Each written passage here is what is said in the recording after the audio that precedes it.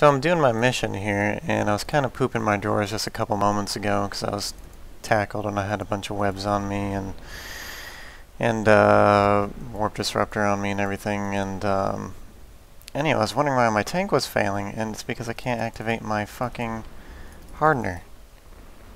CCP wonders why we send these petitions out, because why is that? Sometimes my micro warp drive, when I'm overloading, it gets stuck in the overload, and I burn it out, and then I get BF'd.